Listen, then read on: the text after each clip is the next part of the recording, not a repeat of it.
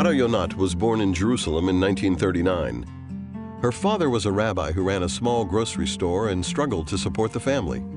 Ada lived in a crowded apartment that her family shared with another 2 families. These meager beginnings did not suggest an illustrious career in science, but Ada's natural curiosity would pave the way for a bright future. As a child, Ada often conducted experiments around the house. Her indomitable spirit was evident from an early age.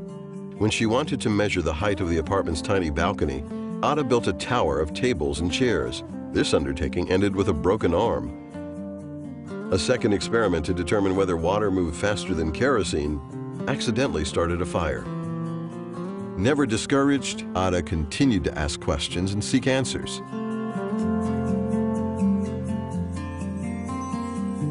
When she was 11, her father died, and her mother was unable to continue running the store. The family moved to Tel Aviv in search of greater opportunities. Ada's exceptional intelligence caught the eye of her school principal, who offered her free tuition in exchange for tutoring other students. In this way, she was able to receive an excellent education, while also working in restaurants and factories to help support her family. She spent her little free time reading whatever she could find. After serving in the Army, Ada went on to receive a Bachelor of Science in Chemistry and a Master's degree in Biophysics at the Hebrew University.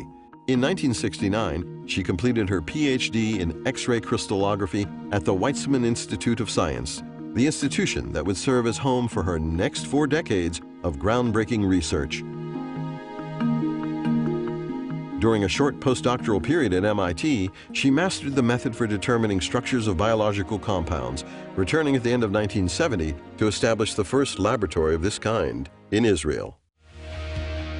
By 1979, Ada had chosen the ribosome as the focus of her work. These tiny structures are found inside every living cell.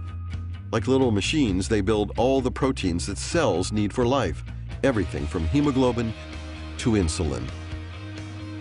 When Ada started her research, world-renowned scientists had already been trying and failing to decipher the structure of the ribosome. To achieve this goal, namely see the ribosome's insides, crystals of ribosomes must first be prepared and then irradiated by X-rays. However, because ribosomes are made of many components and therefore tend to disintegrate, other researchers who had tried had come to believe crystallization was impossible. By 1980, Ada and her team successfully created the first ribosome crystals in history. Proving it was possible, the technique was rapidly adopted by labs around the world. This pioneering discovery continues to provide vital insight into one of the most pressing medical challenges of the 21st century, antibiotic-resistant bacteria.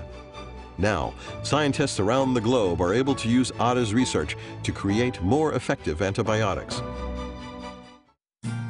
Throughout her career, Ada placed great importance on the value of partnership. In 1988, her work gained the attention of philanthropist Helen Kimmel. It's been a wonderful relationship. And a new type of partnership was formed. Inspired by Ada's life story and the innovative nature of her work, Helen began to fund her research. This melding of science and philanthropy created a lasting friendship. To this day, Ada holds the Martin S. and Helen Kimmel Professorial Chair of Structural Biology at Weizmann. Recognition of Ada's major contribution to scientific progress culminated in 2009 when she was awarded the Nobel Prize in Chemistry, along with 2 other scientists who contributed to our understanding of the ribosome.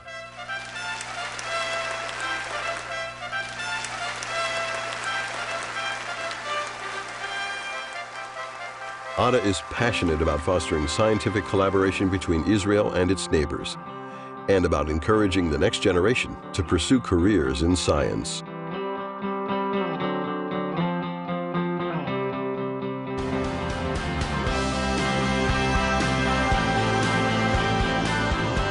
Ada Yonath's creativity, tenacity, and spirit of innovation continue to fuel her mission to understand the most basic building blocks essential for life.